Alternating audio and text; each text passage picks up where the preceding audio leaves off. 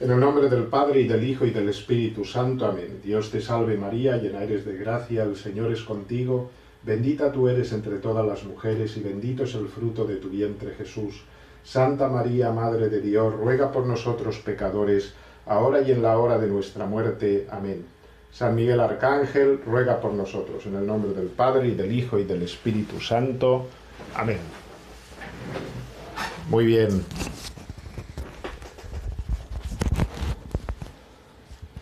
Pues bien, vamos a empezar estas catequesis litúrgicas con motivo de que en nuestra parroquia de San Jorge, de San Jordi de Vallecarca, en Barcelona, hemos empezado la celebración de una misa tradicional, es decir, de la misa Vetus Ordo, es decir, del rito romano de la Santa Misa, pero en su forma extraordinaria, conforme a aquello que la Summorum Pontificum del Papa Benedicto XVI en el año 2007 pues otorgó a los sacerdotes de poder celebrarla en las parroquias, habiendo una serie de fieles que así lo desean y lo piden. Y como es el caso, pues hace cosa de 2 meses empezamos pues a celebrar cada domingo a las 10 la misa Vetus Ordo, y para ayudar a la gente que participaba de ella, ya que también hay gente de la parroquia que participa indiferentemente tanto en la misa nueva como en esta misa tradicional, ayudar a aquellos que vienen con una liturgia sencilla, fundamental, para vivir mejor la Santa Misa. Va a servir para los que participen, evidentemente, de la Santa Misa tradicional de nuestra parroquia, pero también para aquellos que participan pues, de las otras misas. Vamos a empezar haciendo una breve introducción y una definición de lo que es la liturgia. Hoy vamos a dedicar principalmente este primer tema, esa primera catequesis, ya que no las podemos hacer presenciales, que era el primer propósito, pero la pandemia nos lo impide porque viene gente de otros municipios a veces a la misa y no podrían participar de la catequesis, dada el confinamiento municipal. La vamos a hacer así, al menos estas primeras sesiones, para que pueda llegar a todos. Y hoy vamos a hacer una introducción, digo, y una definición de lo que es la liturgia. No vamos a entrar tanto en la misa, sino en la liturgia in genere. Quiero empezar recordando unas palabras del Papa Benedicto XVI, en aquella carta apostólica Porta Fidei, que escribió con motivo del comienzo del año de la fe, que seguramente recordáis. El Papa decía: sin la liturgia y los sacramentos, la profesión de fe no tendría eficacia. Fijaos, sin la liturgia y los sacramentos, la profesión de fe sería eso, una profesión de fe puramente intelectual, pero sin una eficacia en nuestras vidas. Y sigue el Papa: pues carecería de la gracia que sostiene el testimonio de los cristianos. Es por medio de la liturgia de los sacramentos, la celebración de los sacramentos, que recibimos la gracia de Cristo, ¿no? Por lo tanto, creo que estas palabras del Papa son importantes y las repito: sin la liturgia y los sacramentos, la profesión de fe no tendría eficacia, pues carecería de la gracia que sostiene el testimonio de los cristianos. Para mantener la vida cristiana, para ser testigos de Cristo, necesitamos esa gracia que nos llega por la celebración de los sacramentos, por la liturgia. Y el mismo Papa Benedicto XVI, unos años antes, cuando todavía no era Papa, era el cardenal Joseph Ratzinger, había dicho estas palabras: estoy convencido de que la crisis eclesial en la que nos encontramos hoy depende en gran parte del hundimiento de la liturgia.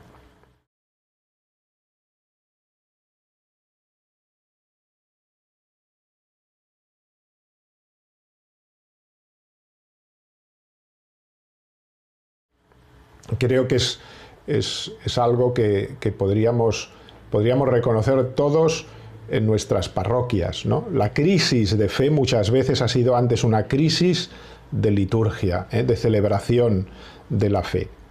Bien, vamos a ir ampliando todo esto, pero vamos a empezar ahora, en primer lugar, respondiendo a una pregunta que creo que es fundamental. ¿Qué es la liturgia? Pues lo vamos a definir muy sencillamente. La liturgia es el culto oficial de la Iglesia. Así lo define, por ejemplo, el canon de derecho canónico. Bien, es importante que tengamos en cuenta esto. Sí que es verdad que yo puedo dar culto a Dios individualmente, ¿no?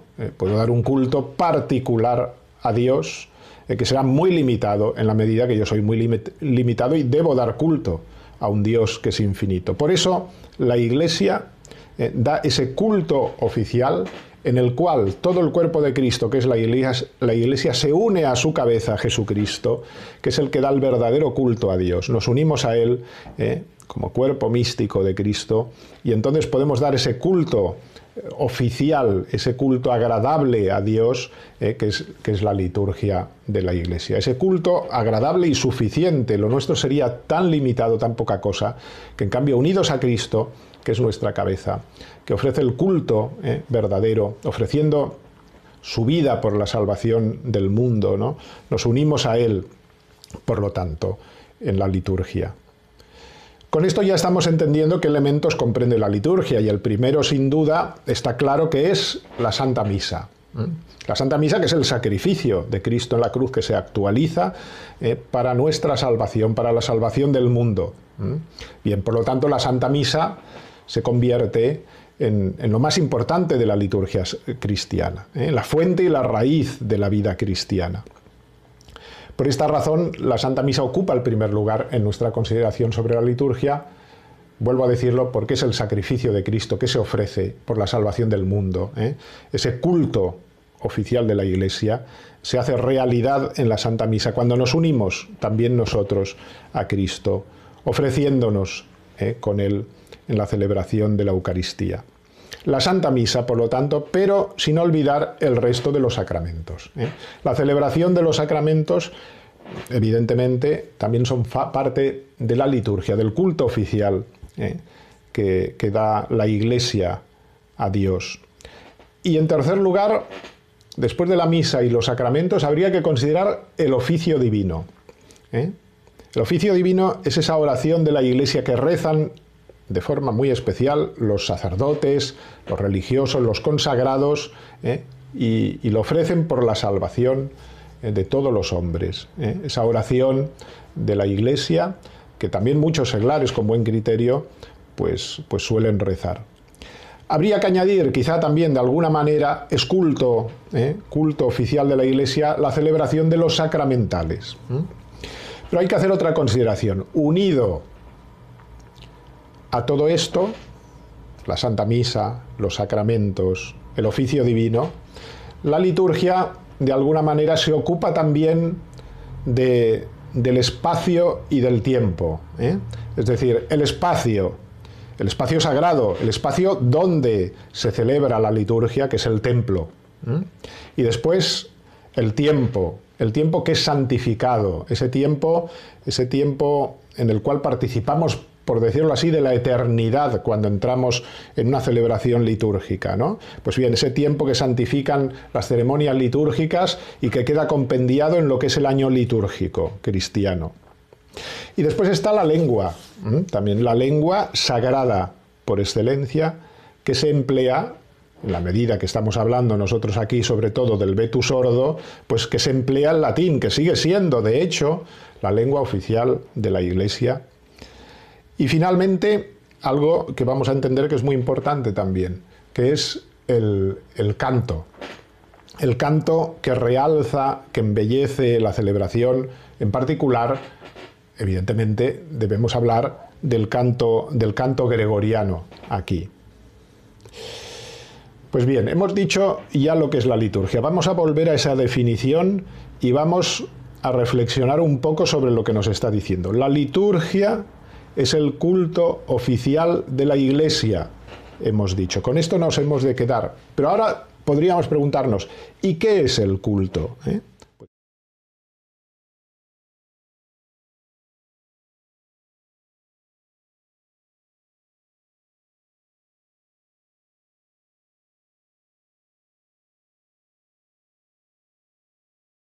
Pues bien, el culto es el conjunto de los actos de la virtud de la religión con la cual el hombre honra a Dios.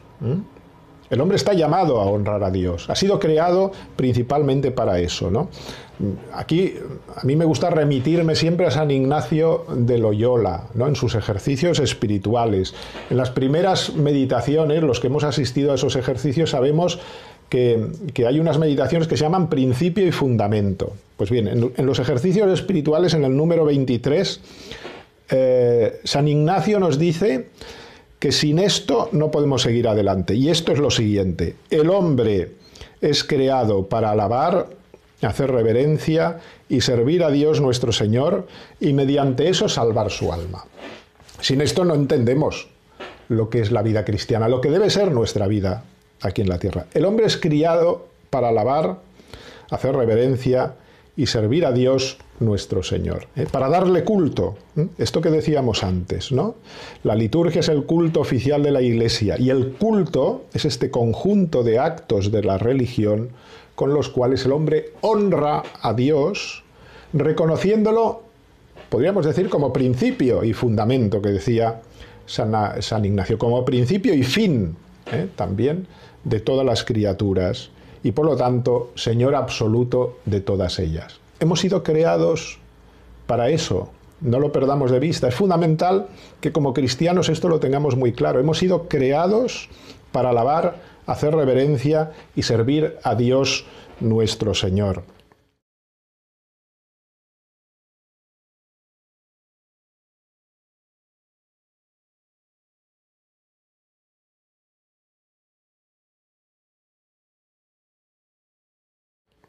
Y por eso de ahí la virtud de la religión. En cierta manera podríamos decir que la religión, esta virtud de la religión de la que hablamos, es una virtud que inclina a la voluntad del hombre a dar a Dios el culto que le es debido. Eso es la virtud de la religión. Vamos a explicarlo un poco más para dejarlo ya más claro. En cierta manera da la sensación que religión y culto es lo mismo, pero podríamos decir que la religión es la virtud y que el culto son los actos que engendra esa virtud. Podríamos decir que el culto es la religión en acción. Pues bien, queda claro, por lo tanto, que la liturgia es el ámbito principal en el que se ejerce la virtud de la religión. Y ahora vamos a pasar a otro punto importante.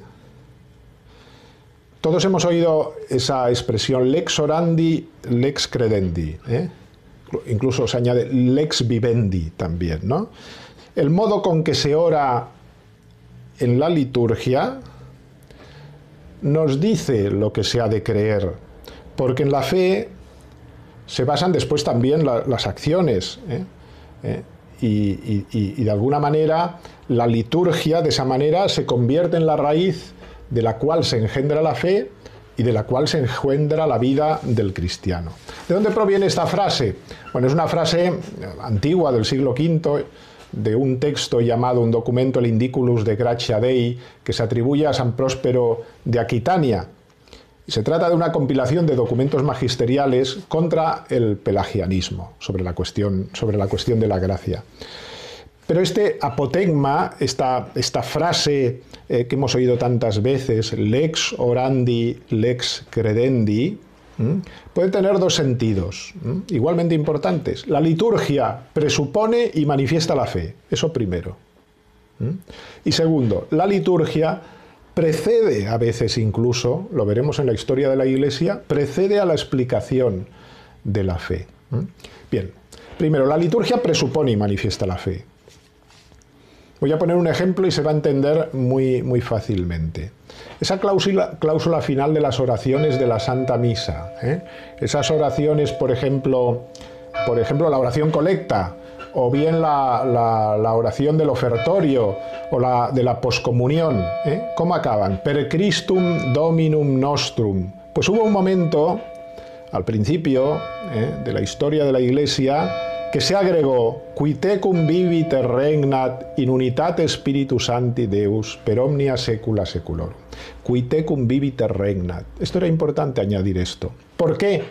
porque la Iglesia salía de la herejía arriana que había negado la divinidad de Cristo, que se había extendido de tal manera por la cristiandad que se encontraban pocos obispos fieles. Ahí estaban San Atanasio, San Hilario de Poitiers, luchando contra la herejía, ¿no? Pero cuando la Iglesia por fin vence sobre la herejía y la aplasta, entonces empieza, por decirlo así, a catequizar de nuevo a los fieles, ¿no? Entonces añade a las oraciones esta afirmación, al per Christum Dominum nostrum, qui tecut vivit et regnat, que vive contigo y reina, con Dios Padre. Se está afirmando en la liturgia la fe de la Iglesia, la fe en la divinidad de Jesucristo. O por ejemplo, cuando en esas oraciones al pie del altar, en la misa Vetus Ordo, Deus in adiutorum nostrum intende, adiutorum meum intende. Pues bien, esta afirmación es una afirmación contra los pelagianos, pidiendo la gracia de Cristo, porque el hombre necesita la gracia, porque el hombre herido del pecado original no puede salvarse él solo, no es capaz de la virtud él solo. Por el contrario, de la misma manera, de esta manera que, por decirlo así, la fe impregna la liturgia, los herejes de todos los tiempos también hicieron algo que era fruto de su error, ¿no? Alteraron e impregnaron la herejía dentro de la liturgia que ellos celebraban, para conformarla ¿con qué? Con sus ideas. Eso hicieron los protestantes y los anglicanos y los jansenistas. Bien, por ejemplo, los monofisitas armenios suprimieron el rito de echar la gota de agua al vino de la misa, que es algo que pasa desapercibido, pero que significa la unión de la naturaleza divina y la humana en la única persona de Cristo. Ellos negaban las dos naturalezas, humana y divina, y por eso suprimieron ese signo que era una manifestación de esta verdad de fe. Ya vemos cómo la liturgia presupone y manifiesta la fe. Pero a veces, y esto es con lo que vamos a acabar hoy, la liturgia precede la explicación de la fe. Esto es muy sorprendente. Queremos decir que a través de la liturgia puede llegar a obtenerse la convicción de una verdad de fe que todavía no ha sido declarada como un dogma. Esto ha pasado en varias ocasiones en la Iglesia. Esta convicción tendría lugar al modo de un instinto divino, ¿no? que Dios concede al pueblo fiel, ese sensus fidelium que hemos oído hablar. Santo Tomás, hablando de los motivos que llevan a algunos a creer, pone motivos externos e internos. Por una parte, los externos, los milagros. Segundo, los internos. Hay un instinto interior, un impulso sobrenatural que a veces Dios concede a cada alma. Lo dice así Santo Tomás en su Suma: el que cree tiene los motivos suficientes que inducen a creer. En efecto, es inducido a ello por la autoridad de la doctrina divina confirmada por los milagros y por aquello que más cuenta, por el instinto interior por el que Dios le invita. Por eso no cree a la ligera, ya que tiene motivos suficientes para creer. La liturgia, por lo tanto, sería entonces el ámbito donde el fiel a veces conoce una verdad aún no definida, pero que para él, por instinto divino, ese instinto que tienen los fieles, ¿no?, pertenece ya al depósito de la revelación, aun cuando él incluso no pueda defender racionalmente esa verdad. Decía el teólogo, el liturgista Pagaggini, decía: en la Iglesia, entre muchos fieles y miembros de la jerarquía, puede llegar a formarse poco a poco un estado de persuasión y de certeza privada bastante general en torno al hecho de que una verdad todavía no propuesta como dogma por la Iglesia está verdaderamente contenida en la revelación pública. Ejemplos de ellos, pues tenemos bastantes, ¿no? Para nosotros el más cercano, el dogma de la Inmaculada Concepción de la Virgen. Y digo para nosotros porque en España se celebró, se vivió, se defendió pues la verdad de la Inmaculada Concepción de María durante siglos y siglos, mucho antes de que se proclamase el dogma. O el mismo dogma incluso más cercano de la Asunción de la Santísima Virgen. No se celebraba la Asunción de la Virgen hasta que se declaró el dogma, se celebraba en la liturgia desde hacía muchos y muchos siglos. Bien, por eso la liturgia a veces es un canal privilegiado del magisterio.